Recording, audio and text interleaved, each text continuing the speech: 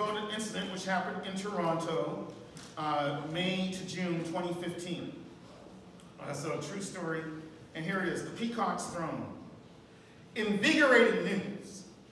A rebel inmate has escaped the Hyde Park Zoo and gone recklessly on the land.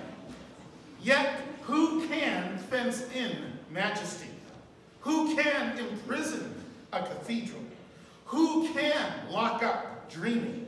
What bureaucrat can cage the sun? There's something Persian about a peacock, versifying Omer Khayyam, to be at large, crooning in the wilderness, strutting a stained glass fan, making its peacock's throne the very sky under petals of clouds, to act petulantly exquisite in its exorbitant orbit. But radiance is disobedient, prized, unexcelled beauty is always extravagantly radiant and exuberant flaunting of glintering dazzle, razzmatazz, phantasmagoria, as brazen as Paisley, destructing the prison of routine.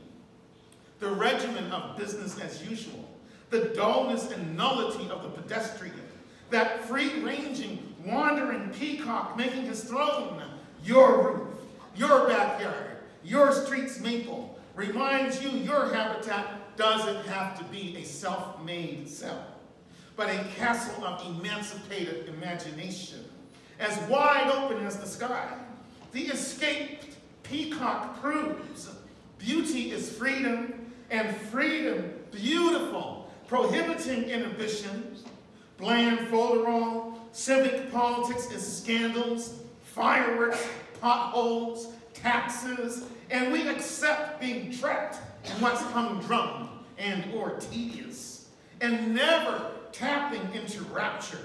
Then that peacock flew free, reclaimed its true throne, the sky, signaling that beauty demands liberty, that beauty simply takes liberties, that the real art of democracy is to have us uplift our wings, dreaming first, then soaring.